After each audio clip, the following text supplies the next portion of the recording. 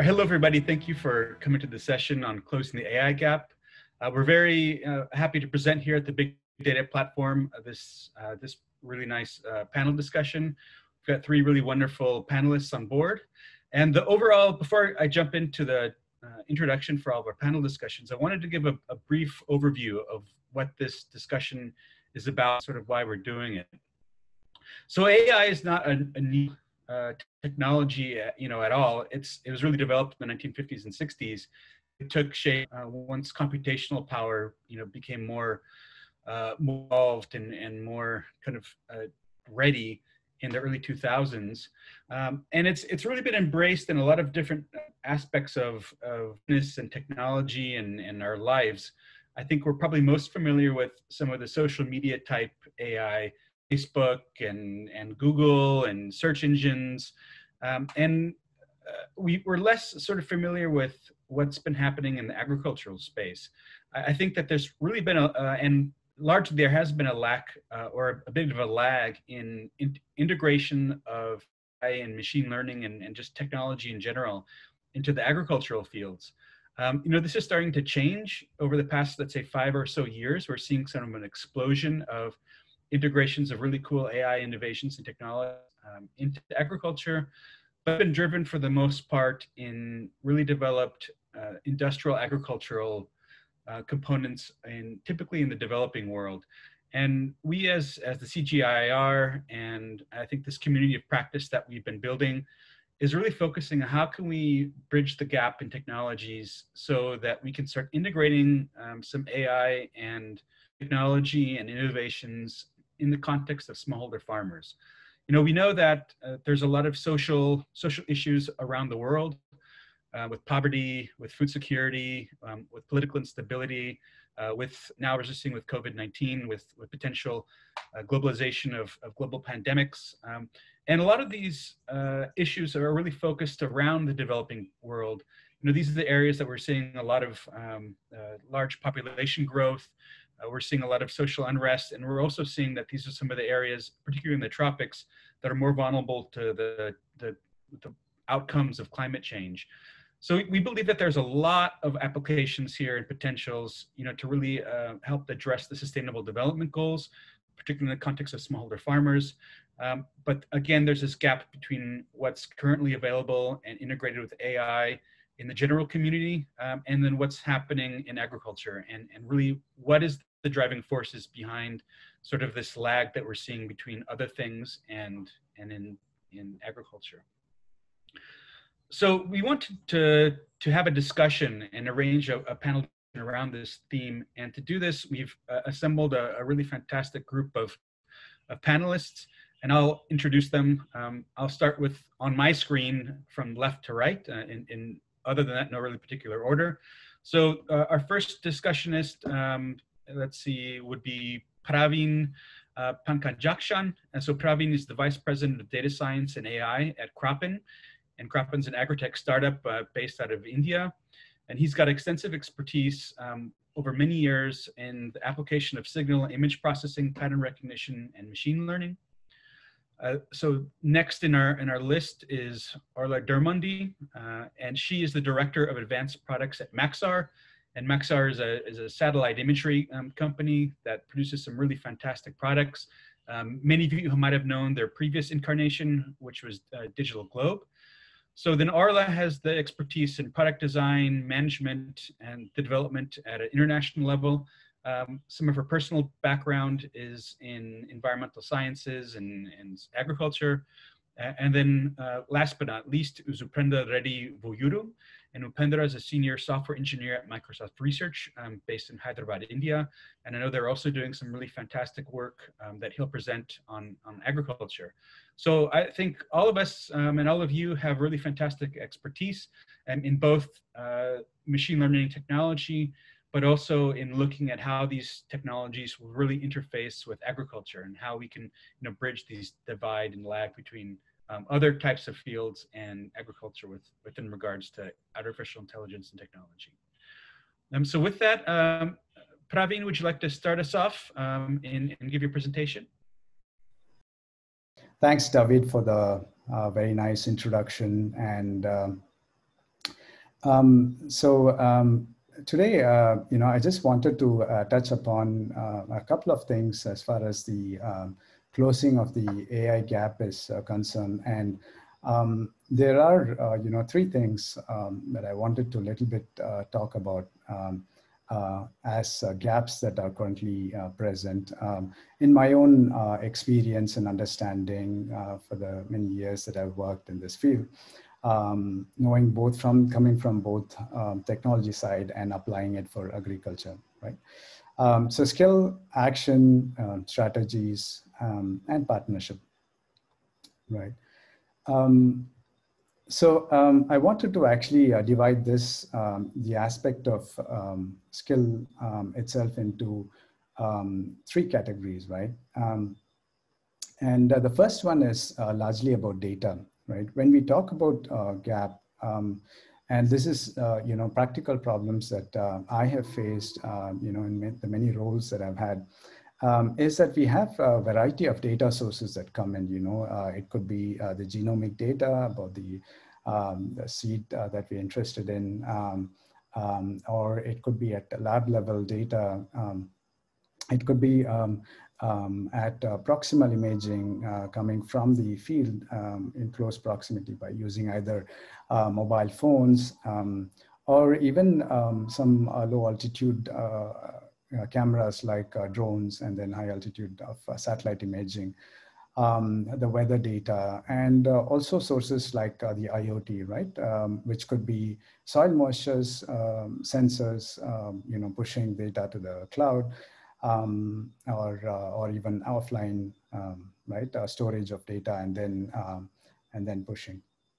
And apart from this is just the gamut of sensor data that we have.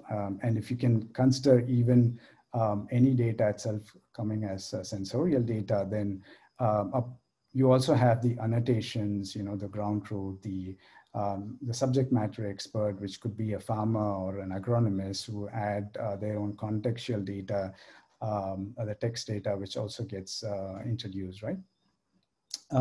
So all this form the whole data source, and how to ingest this becomes a huge challenge, right? Now, often I find myself in situations where there are these new data sources, and we'd like to ideally use. So data science and AI comes almost at towards the very end of this whole workflow process, and getting the data in becomes a big challenge, right? And I can clearly see that there is, while there are certain industries which have really advanced in this field, there are other organizations and industries which are still catching up, right? So there's definitely is a gap in this particular area, at least, and making all of this data ready for what we call as analysis ready data, or optimized for certain applications like cloud optimized, or if you're deploying it for deep learning algorithms, right? So how to bring the entire set of data, like now we are talking about sitting on top of this data and converting that to information and knowledge that we can use, to bringing it to the computing resource and to the learning systems that we're interested in, right? And the second aspect of this, which there is a gap, is that now we are not only deluged with data, but we are also deluged with a choice of source of data and also tools that are available, right? So one can also think about, should I go for on cloud or on premise? The choice, of course, are many. How to orchestrate these workflows that, that I have my data ingestion pipelines, my computing pipelines, how to best take care of that. So all of this is also another skill that has to be acquired over a period of time, right? As more and more tools are introduced, there is obviously a learning curve and time that it takes to adopt these also. And then finally is the time that it comes for actually talking about the models and the the learning systems itself, right? Which is, which could be, largely like if you look at the machine learning and AI systems where it's progressing over a period of time, it could be the classification algorithms, the supervised or unsupervised learning systems. But that's only like, there itself you have the gap in terms of what are the latest algorithms being developed, right? Either in the classical machine learning or the latest developments in deep learning that we are now seeing. And also in terms of the choice of languages to use as well. So while Python and R are almost ubiquitously used, there are some new tools and new algorithms, new softwares which are also coming into the field. So comes with it the model life cycle, how to track them, how to orchestrate them, version control, how to deploy them, right, in a containers, or how to monitor, bring it into production, right? So this is the entire thing, which is currently, you can call it as a complete workflow from data computing to the learning systems. And we are also seeing a paradigm shift, right? Earlier, a lot of the AI systems, like also David rightly pointed out, was restricted in the math, and then it becomes more of engineering and computing. And now there's a lot of also science getting involved in it. So it's not data alone, but the scientific aspects is also coming into the picture. So all of this is elements which have to be considered when we look at this whole element of the gap that is there and how to close them, right? I'll just stop there and, here, and we'll be happy to address this more during the panel discussion. Great, thank you, Praveen. You mentioned some really interesting things, and one of the things that I highlighted two of the points that you talked about. One was data, the other one was funding sources or funding allocation. So on the data side, as we know, machine learning and AI are very data hungry, right? So I think a lot of people would say that we need tens of thousands, if not millions, of data points to really make these algorithms really work well. And we have a lot of supporting data coming in. Like you mentioned a couple of really good sources, Praveen. You mentioned satellites, IoT, drones. But from my experience, we find that a lot of good training data on the ground is missing and difficult to come by. What's your perspective on maybe the presence or lack of training data? Yeah, that's a great point, and I think there is also, when we talk about lack of data, it's not actually uniform. So, for example, there are certain, if you look at certain crop types, right, they require probably a more number of, if you're looking at in terms of satellite signature, maybe they need more data points to actually also train the algorithms, while certain other crops, crop detection might not need so, right? So there is also, and that's where I talked about this idea of data sharing, right? Where we can also share across geographies. So sometimes we are also restricted in probably in data collection in certain locations. And, for example, foundations like Radiant Earth and everything have been offering their some of the annotated data available during some of the hackathons like Zindi or Kaggle and things like that. So that's actually one way to address it, and the other way is actually crowdsourcing it, right? So there are also certain tools available now where we can actually also request for data verification. So even if we are not located in the same area or region, you could request somebody else to actually go and check that for you, and bring that all in one space in the cloud. Call that a data lake or any other source. So all that is now getting possible, but they say that data is also expensive. So how much of data do we need? I think that's a call also we'd have to take. Great. Well, I have so many more questions, but I think in the scope of time, hand it over to Orla. Okay. Hello, everybody, and thank you so much for the opportunity to speak today to everybody on the bridge and everybody in their offices and homes around the world. So yeah, today I'm going to talk about from our perspective, and I was really glad that in our last discussion we touched on the ecosystem and the ecosystem of data and partners and funding sources. And the company where I work right now is a big believer in that ecosystem, and we are a member of that ecosystem. So we're a publicly traded company, Maxar. What we do is we own satellites. So we essentially image the world every day. We image about 3.5 million square kilometers every day. That's a lot of pixels. I'm not quite sure what that number is. I think it's trillions of pixels. And those pixels, as you can see, each one of these bars represents the density of imagery we get over a year. So you can see that we're imaging, of course, some of the heaviest populated areas of the world. And that's obviously where we try to direct our satellites. We have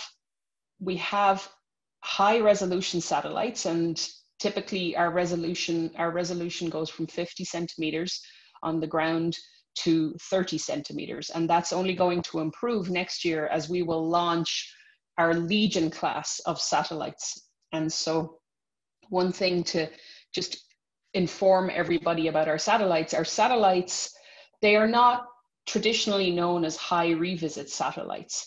They are not traditionally known as high revisit satellites. But with Legion, what we are doing is we are really increasing the revisit of our constellation to multiple times throughout the day. And so particularly as we look at food security, what that will mean is many more opportunities to capture a clear image of areas where we need information about the status of the food chain, whatever aspect of the food chain it is. And so today I was asked specifically to talk about closing the AI gap. And I just want to maybe go back to a previous point I made about the data. So you will see here how many pixels we collect every day. No one person can even imagine looking at these pixels and examining where the best information lies. And so fundamentally, as a company, we have had to close the AI gap.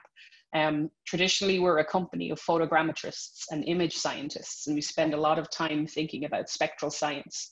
More and more and more and more, we've had to close the AI gap within our own organization, and then also help our customers close the AI gap to access the information in our imagery.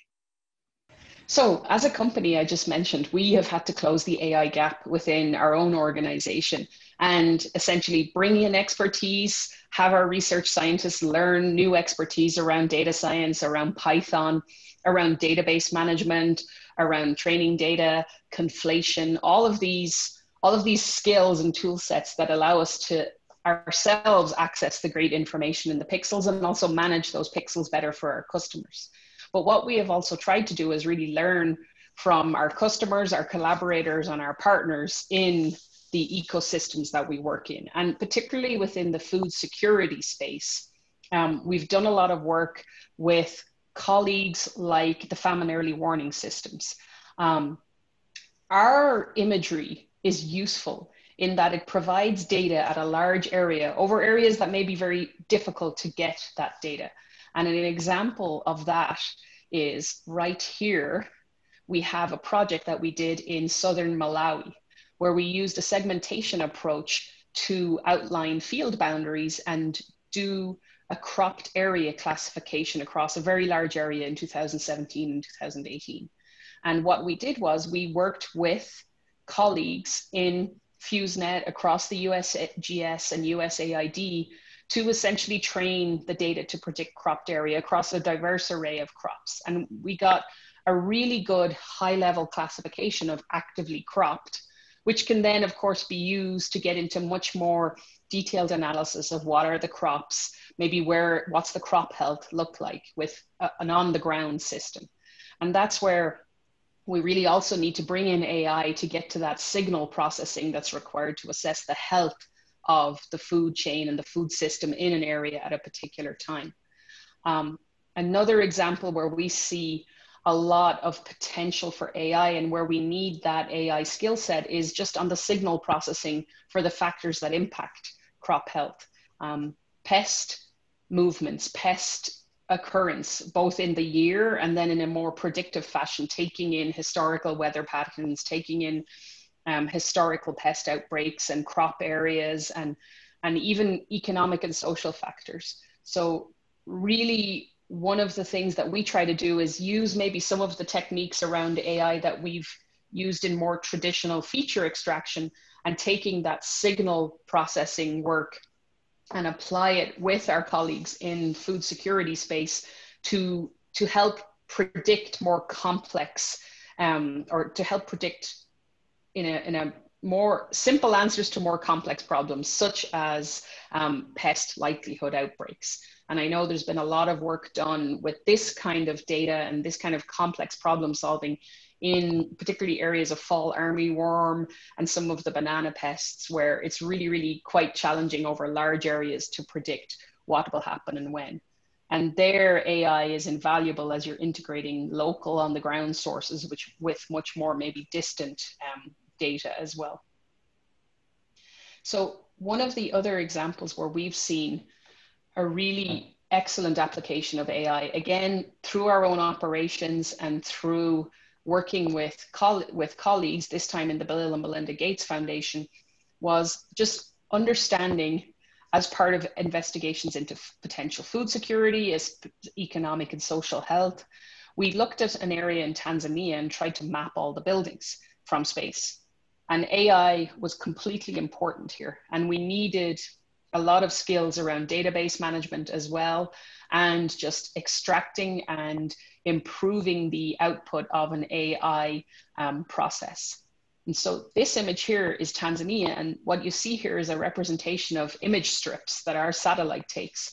We actually use a process in the cloud with a lot of AI for material selection, and by that I mean finding materials, images without clouds, which is harder than you would think, or finding images with the right look angle, looking straight down upon the land surface so that you can get a really good representation of the land. And what we create is, this is called a base map. It's a mosaic, essentially, tiled together. And the matching of all those strips, the creation of a seamless picture that's completely AI driven to represent a smoothing of the surfaces across the whole area of Tanzania. And because you have a contiguous image now of Tanzania that's up to date, then you can run an AI-driven building extraction algorithm. And so this represents all the buildings in that year in Tanzania. It's a semi-automatic extraction. You run the algorithm, and then there is some slight retooling to correct off building edges at the end. But without the ability to process very rapidly that machine learning and AI gives us, we would not be able to do this work. And without the ability to create a contiguous surface to facilitate that processing, we would not be able to do this work. And so just kind of in conclusion, one of the points I just wanted to make is that we want to work with users of our imagery to really understand where the scale and the precision in our imagery can help solve their problems, and then work together on developing solutions, typically around AI, to kind of close the gap between the potential and the reality of the information and the value in our imagery. And I'll stop there. Thank you. Orla, thank you. Upendra, Praveen, if you have any questions, just jump in. Yeah, remote sensing data is necessary for doing the agriculture precision farming. But when you are trying to do the modeling, I mean, when you are trying to solve any of the data science problems, we also need the ground truth data along with the remote sensing data. Remote sensing data is not sufficient to deduce any of the conclusions. So probably one aspect that we need to think about is, how do we combine the remote sensing data with the data from the other sources, as Praveen mentioned, like drones or the IoT devices, and how can we fuse them is another aspect that we need to look into it. I 100% agree. Remote sensing is nowhere near sufficient to really get like kind of information that drives decisions with real consequences. I think a couple of areas where we've struggled is just the training data. And we've worked with CGIAR, we've worked with Fuse to ground truth some of the information we're collecting so that at least that training data going in. And then that Fuse project that I talked about, we worked with people on the ground to kind of validate the accuracy metrics that we were getting. And I think also as well, you know, we collect a lot of imagery, but even collecting every day, you don't get a perfect image every day. And you may not get that perfect image when corn or sorghum is going through its reproductive stage and it is under heat stress. You know, if there's a week that you have heat stress around pollination, then your crop is lost. And so there, I think, satellite provides an excellent context, an excellent baseline, and it's an excellent way to remotely monitor. But you must integrate with maybe IoT or even just the farmers walking through the fields with their mobile. You know, take a picture, and then it's all about data linkages and then the processing of the signals into a single result. Makes sense. Makes sense. I could jump on next for the question, Orla. You know, these technologies that Maxar is developing are really amazing, and I think they're geared towards, and a lot of the use cases has been at the landscape scale, you know, on the regional, national, or even continental scale. But I think what's one of the cool things that you're doing now is you have these products that are really sub-meter, and so you get really high levels of spatial resolution, and you're increasing also the temporal resolution. So, I mean, that opens up for a lot more nuanced approaches to looking at things at the village level or sub-village level. And I think there's a bit of sort of a disconnect here, right? On the landscape scale, things like FuseNet are fantastic, where you get a bunch of collaborators together and some really like powerful computational resources and able to you know, address these large questions. But how about the individual users or smaller groups and organizations that are, you know, based in, let's say, in Africa or South Asia, who have a lot of really local questions to answer, but maybe need maybe like more access to data and access to your platform? How is Maxar looking at how to engage with those types of organizations?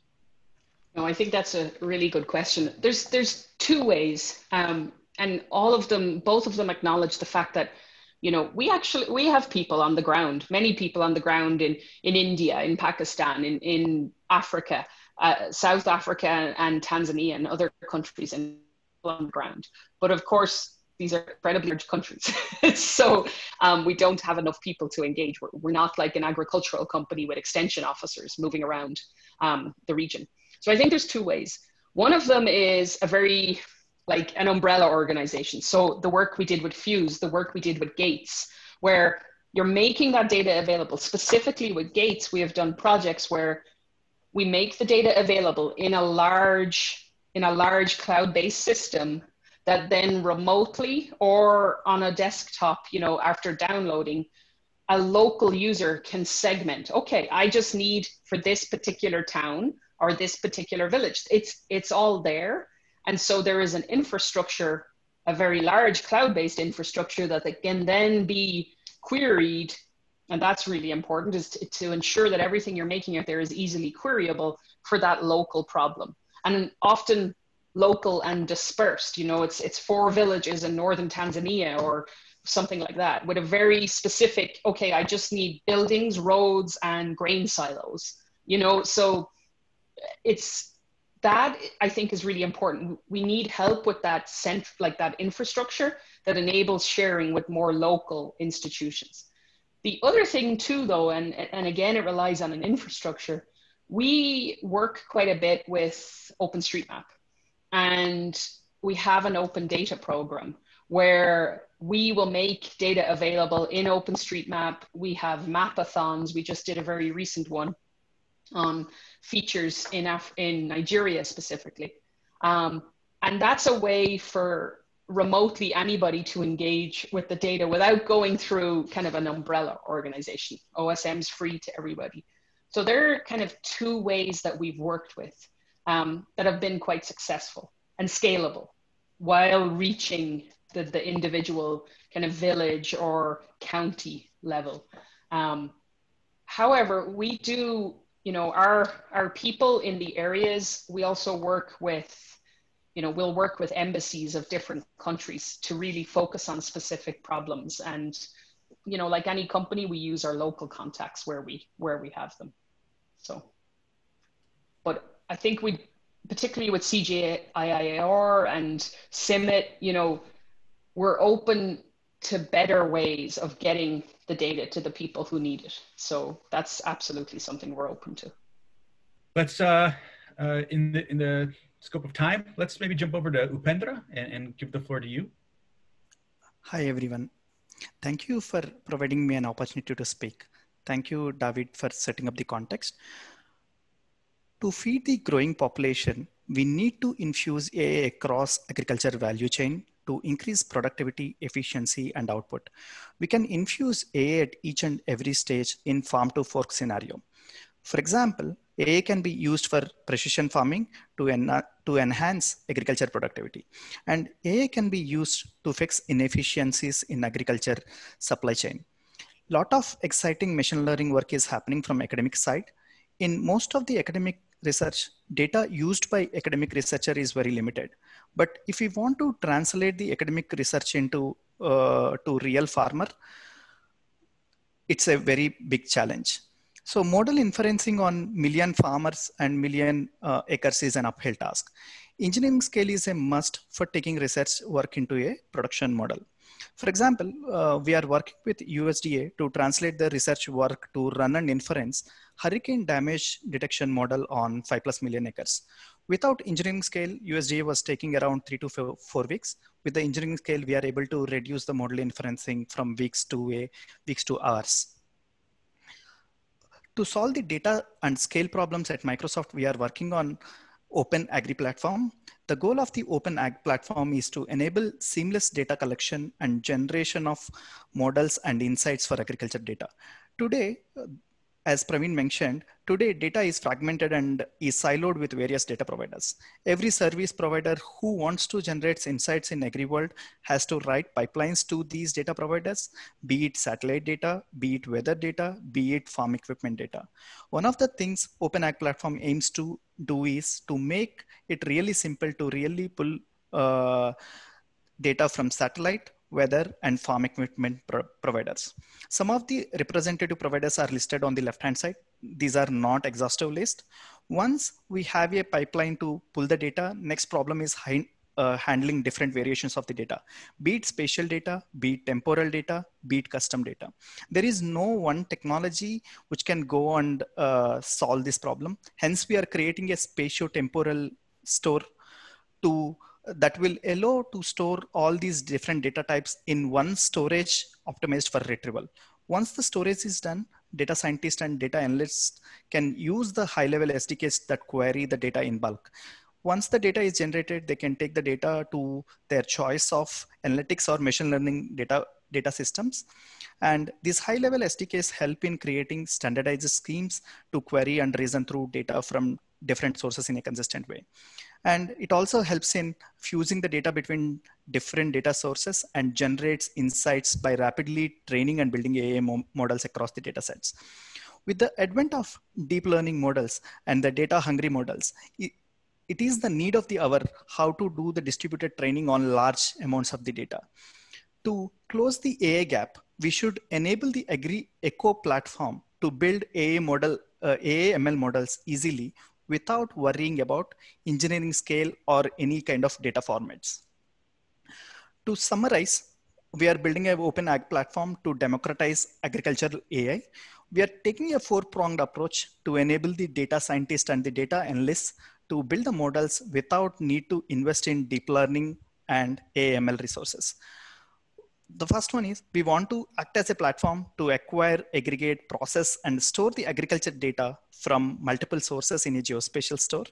Once the data is stored, we want to enable everyone to query and reason through data from different sources in a consistent way. We are also working on cutting edge research to provide secondary data like cloud-free images. If you take example, radar signals can penetrate through the clouds, whereas optical signals cannot. So we are working on combining the optical and radar satellites data using the deep learning techniques to create a cloud-free satellite images. And we would also like to create a marketplace where Microsoft built models and the third-party models will be available. So marketplace would give a jump start to agri-focused enterprises and the startups. Great, thank you, Upendra. Yeah. So Praveen or Orla, any comments? In this discussions, something triggered, and maybe it's also an interesting point to think about is, especially we talked about different geographies, right? And when we are talking about different geographies, the size of the land holding is something that we often talk about, small size landholding farmers. And if you're looking at, this this idea came from Orla's slides and also from Upendra talking about Open Ag platform, is this idea of when we talk about democratizing this as well, when we are talking about small landholders, even looking from the satellite images, it's difficult to determine the field boundaries, for example, right? We have used also deep learning to build field boundaries, and depending on the resolution of the image that you take, these can be either very well defined or it's very fragmented, right? And if you're looking at somehow democratizing this, then we also have to, in the future, look at options where some of these data sources is available at a cost which is not very humongous for certain users as well. Right. So there is, of course, a trade-off to make, because if you're looking at very low resolution, you can look at large swaths of land, but then you can't get like plot level boundaries at very precise information, right? But high resolution images are expensive, and then they do you need more computing resources, but the boundaries and the inferences that we make from them are more precise, right? So I just wanted to trigger this thought as well, and wanted to know what you guys think about it. Yeah, I completely agree. So most of the farmers, if you take the scenario of India, right, most of the farmers are poor farmers, so they can't afford it. They can't afford at a cost where they can acquire the satellite imagery at a higher price. So it always a good idea to democratize the AI and the data. And I think one thing that we found to be successful too is, again, you don't expect the farmers to be buying satellite imagery, but farmers may be what some of the companies have done, and my own previous company did this quite a bit, as an incentive to a farmer to buy their seed or to buy whatever treatment they are selling, they offer a service, and that service, we as satellite imaging companies, as data scientists, we help them build that service. And that service is, it becomes profitable because you're getting a return on investment from customer stickiness, because ultimately it is about retaining that customer.